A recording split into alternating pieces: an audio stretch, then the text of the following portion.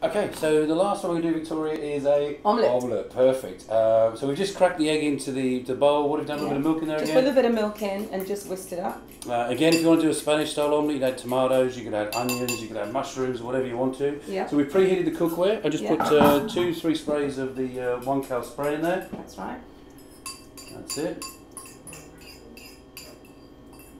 Put the mixture in.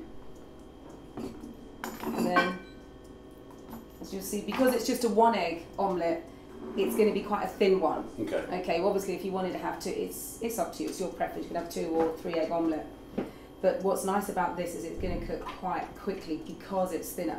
So, what I'm going to do is I'm just going to move the mixture around so it cooks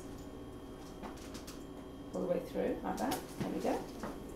It's just going to be easier to flip it. Okay, so I'll just move that around a bit. There we are.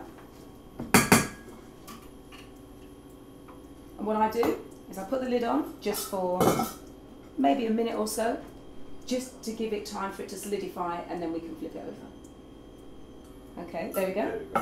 That's it, just for a couple of minutes. Now you can either flip this over if you want to, or you can just, as you would at home, just normally. Like That looks great, sorry.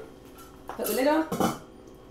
Just about 30 seconds, not even that really, because you know with egg it cooks. At this point, this is the point where you could put your spinach inside, or maybe your cheese, maybe fill it with tomatoes, then you can fold it, and that's what we call a Spanish omelette. Perfect. Okay? How easy?